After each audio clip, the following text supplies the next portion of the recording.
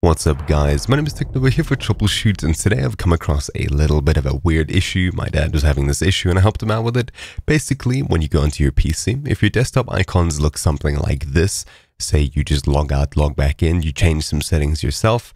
Honestly, I have no idea how this came about, but when I got to his PC, this is sort of what it looked like. The icons were abnormally large. Holding control and scrolling up to zoom in, and scrolling down to zoom out did nothing to fix the size of the icons on the desktop. There's nothing inside of the view over here. Sorting it didn't help, and inside of the display settings or anywhere inside of this settings window, anywhere had any information on fixing this. So it's super odd, and as you may or may not know, this is not the default. Icons should be about that large, should be around about a third of the size. Ignoring how it actually came to be, here's the simplest solution that will work for you. Hold start and press R and type in regedic, regedit, and hit enter. And then you'll see a screen similar to this. Double click on H key current user, then double click on control panel, double click on desktop, and then click on window metrics.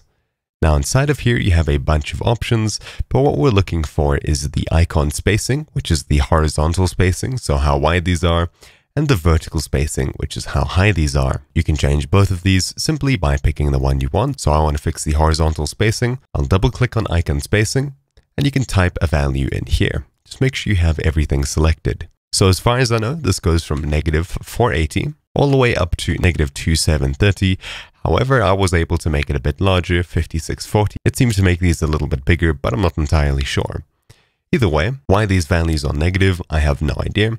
480 will be the smallest size, so it will be probably less than one of these icons wide, and -2370 is the widest, which I think will be somewhere around this, where it's around about 3 times the normal width of the icon. The default is -1125, so I'll enter that, hit enter, and now it's saved. All you need to do now is make sure that all of your work is saved. You don't have to close everything, as they'll be closed for you. Hit start, click on the user icon, and then go to sign out.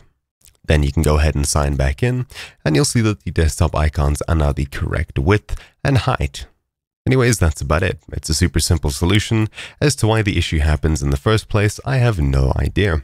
Anyways, my name's been Technova here for TroubleChute. I hope this video helps you, and I'll see you all next time. Ciao!